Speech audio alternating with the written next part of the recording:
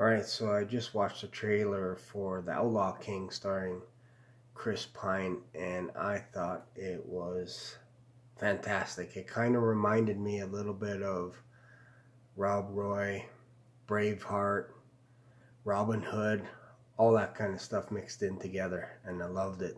The only thing that I could really recall historically about Robert the Bruce, which is who Chris Pine portrays in this, I think it's only going to be in theaters and in select theaters in November, and also on Netflix.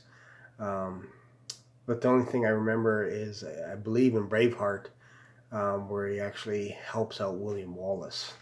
That's the only thing that I can remember about that. I have to do some research, but I just saw it on TV. So they just all of a sudden this trailer came up. So actually I was watching it on Netflix because I was just scrolling through some stuff and I saw the trailer there, what's trending. So, but yeah, I look forward to this.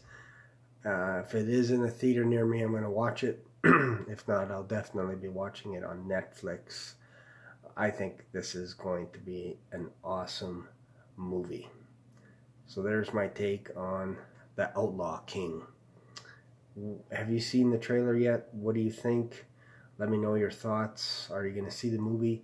And as always, don't forget to subscribe to this channel. Thanks for watching.